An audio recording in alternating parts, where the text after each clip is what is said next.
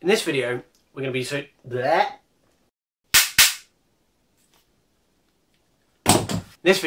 doing something a little bit different. Instead of being mindful of the old tech like we normally are, we're going to be mindful of some new tech, because I have a brand new PC to build. A little while ago, Mrs. Mindful's sister wanted to purchase a new PC. This was a year or so ago, and obviously that was utterly impossible at the time. But now all of the world's problems have been solved, we can buy graphics cards again. And that's all that matters. So, with that said, we're going to be putting together a PC today. Join me, won't you?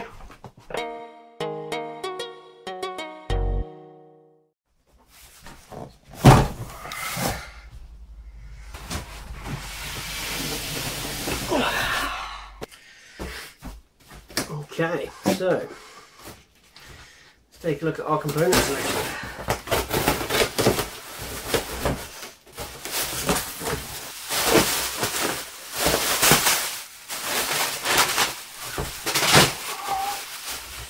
In no particular order, we have one MSI GK30 gaming combo, some cute little speakers, a Ryzen 5 5500s, Corsair CX550F RGB power supply, very important to illuminate your carpet. Next display, open box B550 MSI something or other Pro motherboard, I forget what that's called, and of course the piece de resistance, the RTX 3060, this particular one from Pony, PNY. And we have two 27-inch 1440p 144Hz monitors.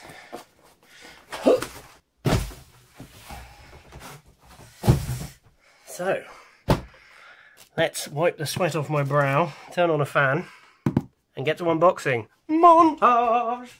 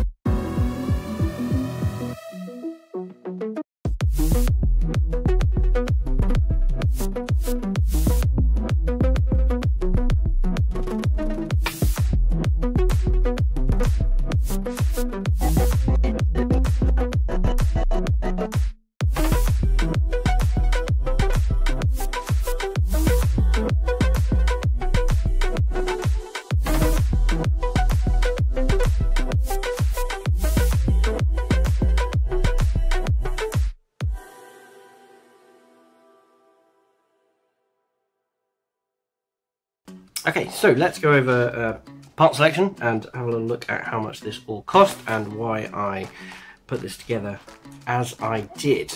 So yes, first off we have our 5500 Ryzen 5. So this obviously is £112.98 courtesy of eBuyer, as you can see here, and that's the sole reason I bought it. It's cheap and it's really, really good for the price. Good enough for gaming, enough hyper-threading, enough cores for a little bit of video editing or streaming and that kind of thing. Sticker included, Ryzen 5 500. That's our CPU. Case-wise, you can see we've gone for this aero cool. We'll have a look at that towards the end of the build, and we actually get everything up and running and get it ready to go in the case. We also have our Neutron Lab 27-inch 2K, so 1440p, 144Hz gaming monitors. They are HDR, but they're going to be more HD aren't. However, for that price, £179, absolutely couldn't beat them. What was rather silly though is obviously we needed 2 of them. eBuyer does not support adding 2 of the same product to a wish list. Yeah, it'd be great if you could fix that, eBuyer. Next we have the MSI Vigor GK30. So that is just a nice looking, good enough quality gaming keyboard and mouse. It's not a full mechanical keyboard, but it is mechanical-like. As you saw when I first got it out, some of the keys were at different heights. That's actually a very common thing on a keyboard, so you saw me mushing them all down to make sure that they were all at the same height. So next up we have this nvme 250 gigabyte kioxia exceria 250 gigabyte NVMe SSD. This is going to be our boot drive. As far as I'm aware, Kioxia are a enterprise manufacturer. They make storage for data centers. I believe they claim they invented SSD. Whether or not they invented NAND flash, I don't know, but they were definitely there at the beginning, so they certainly know what they're doing. It's not next on the list, but we'll skip to it now. We also have the exceria, just normal SSD. This is a terabyte or 960 gig, so this will give us lots of storage for games and archive stuff and whatever else we need to put on there. Next up we have this X display. So this was an open box motherboard, hence why it doesn't have the little cover, but on the socket, but it does have the back plate, which is good. Really good value because it was open box. It was a bit cheaper than it should have been, which means we could get, apologies, which means we could get a slightly better motherboard for our money. As you can see there, 7162. We've got up next, yes, our Logitech speakers. I haven't bothered opening these yet. Again, we'll see what these are like once we get going. Then we've got our Kingston Fury. Now, I generally buy Kingston where I can, especially when it comes to memory and storage. I've always gone really, really well with Kingston RAM. In fact, I have Kingston Fury in my own rig, although this is a slightly newer version of it. They have changed the fin design and changed the font, which I'm sure will hugely affect the performance. 2666 megahertz. Actually, I thought I put 3200 on there, but realistically, real world performance wise, that's not going to really make any difference. Okay, so next up at £50 we have our Corsair CX550F. That is a 550 watt power supply. That is going to be plenty of power for this system that we have here. It also has RGB. So finally we have the most important component of all, the GPU. Okay,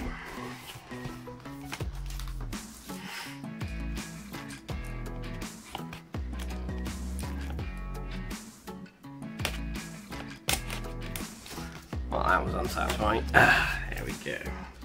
This has epic XRGB, which is of course the most important thing in computer components, as we all know. Never had a PNY graphics card before. As far as I understand it, they're a nice, reputable brand. I think the GPUs I'd selected went out of stock twice by the time we actually came to order the thing. So this was literally the same price as the other GPUs on there. Obviously exactly the same reference design.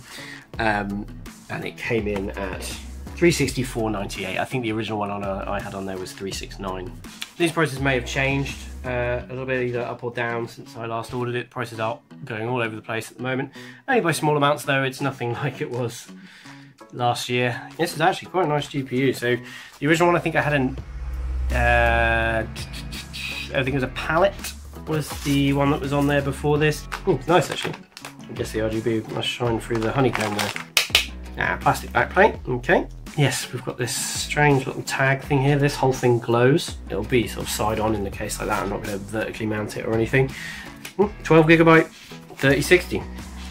But what's great about this is it's £350 as opposed to the sort of £800–900. I mean, probably these things were going over 1,000 on eBay at one point during the insanity. When I think 350 is about what I paid for my 1060 way back. I'm sort of 2 generations behind now. This should be a pretty capable system. It's obviously sort of entry to mid range. The total price, which is not on here. Cool, no total, great wish list, you buy. I think it was about £1,200 in total. So that's with everything. That's 2 monitors, keyboard, mouse, speakers. The person that I'm building this for doesn't have any of that stuff. So, you know, if you've got your monitors and things already, you can very reasonably get a PC for about £600 right now, 600, 800 maybe. But anyway.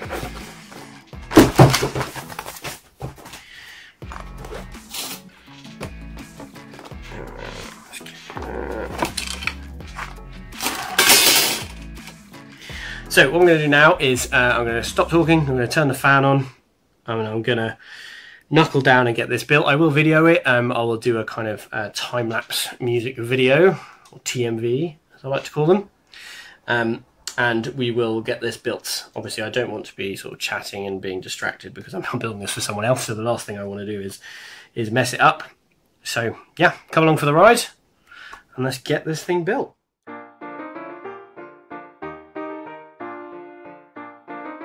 Of course, before we start, we need our tools.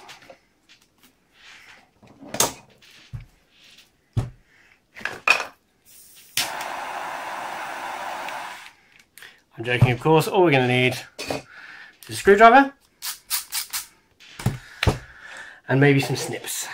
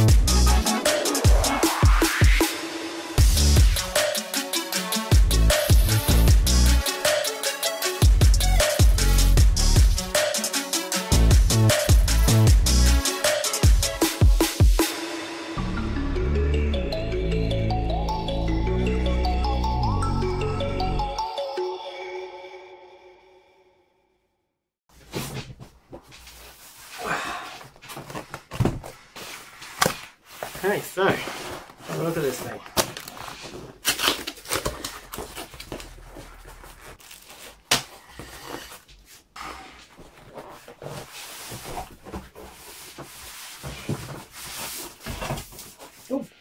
static. We have this foot. Another bit of the stand. Little power brick.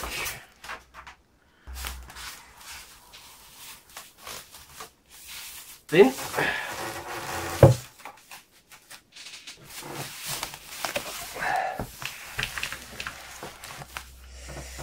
so it's a nice metal stand, very solid actually. I have to say the quality of this goes beyond the £179 price tag, that's for sure.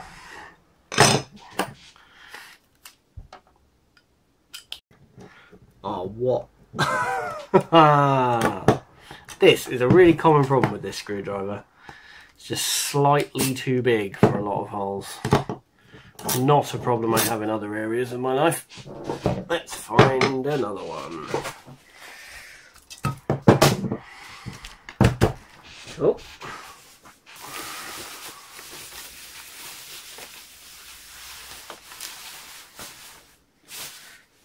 Two HDMI, 1.4, 2.0 and a display port. 3 HDMI. Whoa, two 1.4. One 2.0 and a display port. This is mad. We've got the manual.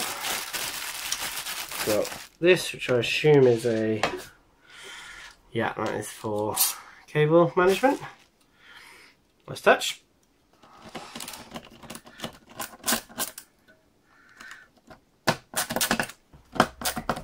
Oh, so hot with that fan off.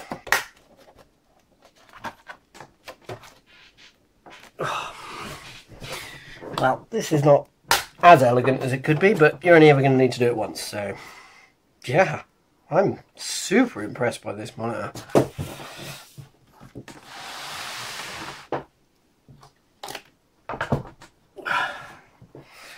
Can you see that on the camera? Yeah, we're about to see whether or not this will post.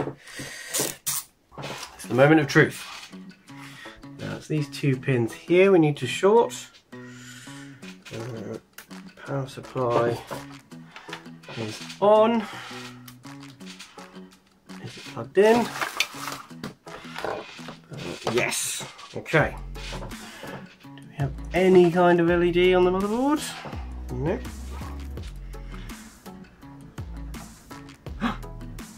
The power's on. Does it post? Is this monitor on? Oh, we have lights. Okay, that is a CPU error. CPU is powered on. Double check all our connections here. I'm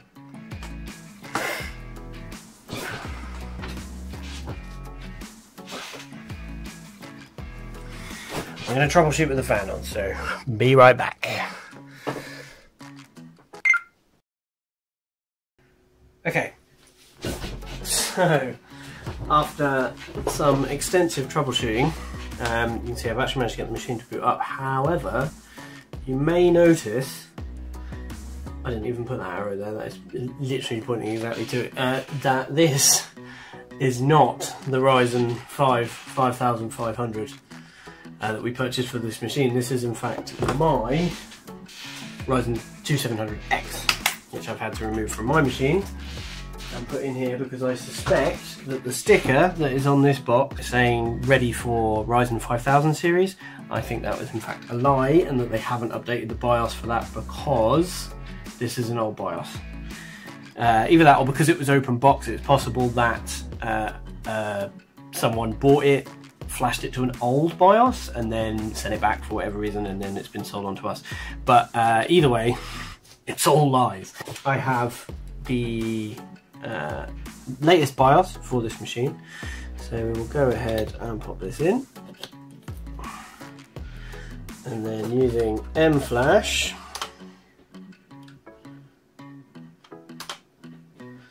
we should be able to install it from that USB. Let's find out. So we're currently on 2.30, from 14th of January 2021, and we're moving over to version 2.80, so that's quite considerably newer. So let's do this. BIOS. Are you sure to select this file? I am sure to select this file. BIOS is updating.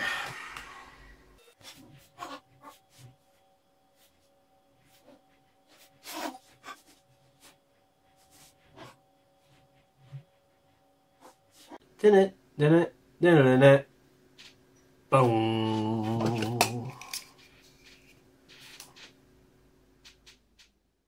So we'll see if that works with the new CPU. There we go, CPU lights out. Yeah, so just wrong BIOS. So that sticker on the box is a big fat lie. E-buyer, more like E-liar. There we go, getting through the debug lights there. Excellent. Okay. Cool. So we just need to create some Windows installation media and then we can have a proper play with this. I'll get it in the case first actually.